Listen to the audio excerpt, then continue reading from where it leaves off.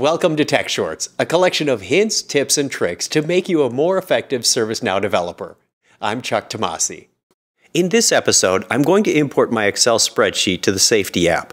At this point, I've used Studio, our IDE, to create the application, build some tables, and added a couple of fields to hold our safety data, and did some basic form and list layout. My mission now is to get the Safety Department's Excel spreadsheet into ServiceNow using a feature called Easy Import, so they can start using all the cool features. Let's begin. The Safety Department has been receiving email requests for a while and storing the details in this Excel spreadsheet. The problem is that requesters feel like their information goes into a black hole and the process is too slow.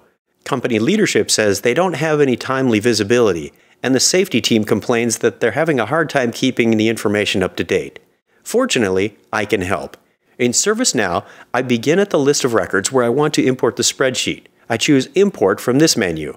Since I already have the spreadsheet and the field names are the same in Excel and ServiceNow, I don't need to create a template. I then locate my spreadsheet and upload it. The system imports the information and takes a quick look at it. And I notice I have one record that doesn't quite conform. The system noticed an anomaly between the categories in the spreadsheet, small, medium, and big, versus what choices I have in ServiceNow of just small and big. I'll click this button to tell it to import the record and try and map the category. If it can't, it'll just create a blank category, and I can update the record as part of my post-import cleanup. And just like that, here are the records from the spreadsheet in my issue table. I can do many familiar things in ServiceNow like sorting from a column menu.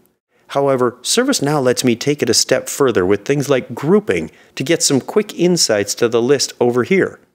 Additionally, I can also quickly filter the data using Show Matching and Filter Out by right-clicking on a field value. This in turn modifies the breadcrumbs shown here, which can be further modified, saved, and used again quickly using the List Filter tool. What's more, I can use visual task boards to show a Kanban-style layout to assign these tasks to Luke. So you see, in just a few minutes, I've taken my process from a simple spreadsheet to a system of record that provides me some basic insights without any coding. And I'm not done yet. You can learn more about easy import and visual task boards from our product documentation page.